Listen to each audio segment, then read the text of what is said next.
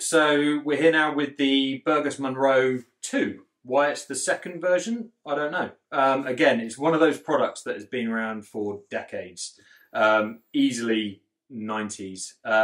So interestingly, it's also one of the daysacks, or one of the pieces of kit that you find guys using and girls using that is probably the most modified kit on the market. So a load of people will buy this and then they'll send it off to a tailor to get certain things tweaked on it, to make it that little bit more useful for operational environments, so that you get better access to kit, or you can carry more kit and things.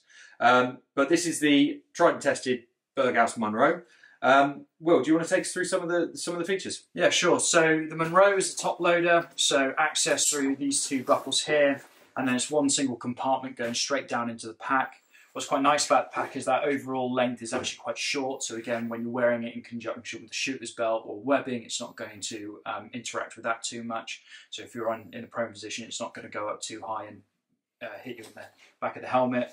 You've also got webbing along the front, and then you've got a huge amount of adjustability, so if you're top flapping anything, then you've got a lot of webbing there to play around with. And then also compression straps on the side, and then on the back, it's a fixed back system, but pretty clean, and again just offers a good amount of sort of padding for any kit that you've got on the back, so it's not impinging on your back.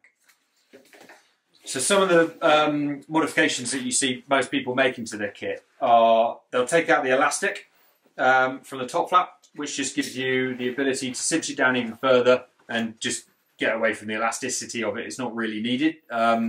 The other thing that you see them doing is putting sort of mesh panels down through the side underneath these side compression straps, so that you can shove bits of kit into there if you need it. Radios, etc. could go in those mesh panels. Moving on to the back system, what you see people doing, one of the problems with this bag is that the shoulder straps are quite tight up at the top. So if you're hench, then it actually starts to pull, obviously not a problem I have, but it starts to pull on the around your neck area. So some of the modifications is they widen out the shoulder straps up at the top, and some people then replace this back panel to be a mesh back panel. And most people are more than capable of cutting off the webbing for the belt strap themselves.